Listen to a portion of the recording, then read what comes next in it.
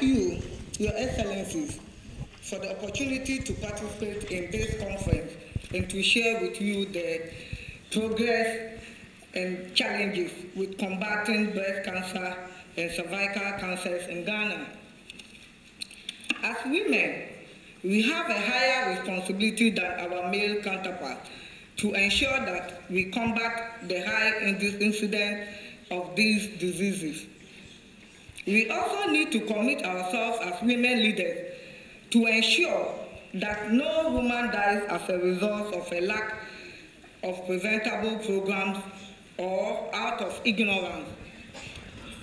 Your Excellencies, Ghana has comparatively higher cases of breast and cervical cancer. Most of these cases can be prevented with effective screening and early treatment. Statistics from the Ghana Health Service show that 7 million women are currently at risk of developing cervical and breast cancers in Ghana. At least 3,000 women are diagnosed with cervical cancer each year, with about 2,000 deaths. Cervical cancer, therefore, remains the most commonly diagnosed form of cancer in women in Ghana. Breast cancer, the second commonest cancer, forms 40% of female cancers in Ghana. Your Excellencies, breast and cervical cancers, as we know, are entirely preventable. But only a small number of urban and rural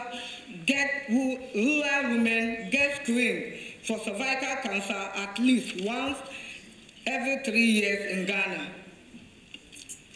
Mr. Chairman, Ghana has made important progress in combating breast cancer. My interactions with the managers of our health sector have revealed a number of other specific steps being taken to combat these cancers. The Ministry of Health has secured 64,000 doses of the HPV vaccine for a pilot program. Findings from the pilot exercise will be used to develop a program for the entire country. The vaccination exercise started in February this year and is targeted at young girls who are yet to be exposed to sexual intercourse. Currently, primary prevention programs have included education on lifestyle modification and on reducing high-risk sexual behavior among the targeted female group. Ghana has also made important progress in early detection and treatment of breast cancer. Clinical breast examination is frequently used as a mode of breast screening at various facilities and especially at family planning centers. Government recently procured and installed a mammogram at the Kolebu Teaching Hospital, which is Ghana's leading teaching hospital in the capital, Accra. It is government policy to replicate this in all hospitals in the country. Your Excellencies, Ghana has prepared a National Cancer Registry and a strategic plan for prevention and control of cancers. This will provide policy standards and protocols for breast and cervical cancer screening, treatment of precancerous lesions, and management of invasive cervical cancer. Your Excellencies, despite these strategic actions, Ghana has some challenges which continue to affect prevention and treatment. These challenges include low public awareness about cervical cancer and its prevention, even among medical personnel. Late reporting health facilities, therefore most cases are advanced when discovered. Limited resources for screening. Shortage of health personnel and lack of treatment guidelines. Service providers, on the other hand, have registration difficulties. This is because of a number of reasons, including sociocultural beliefs and poor knowledge of breast and cervical cancer.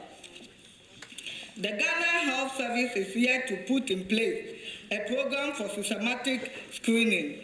testing and treatment of female cancers.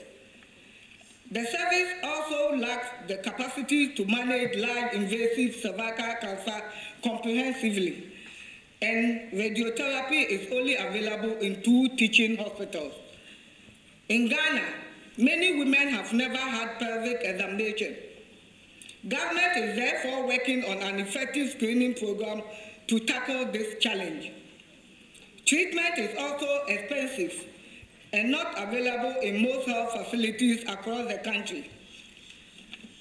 In order to consolidate the progress made, Ghana is working on a national policy to increase the number of trained personnel for screening, increase awareness, reduce stigma, mobilize resources, ensure effective case management and data collation and management.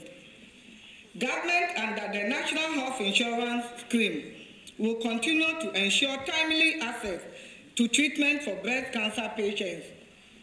This is very much in line with Objective 7 of Ghana's 2010 Healthcare Program of Work, which is to control non-communicable diseases, ensure their proper management, and promote healthy lifestyle.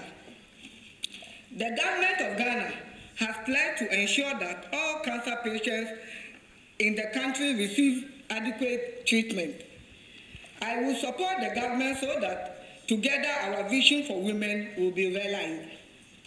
Your Excellencies, we have no second chance to save the lives of breast and cervical cancer patients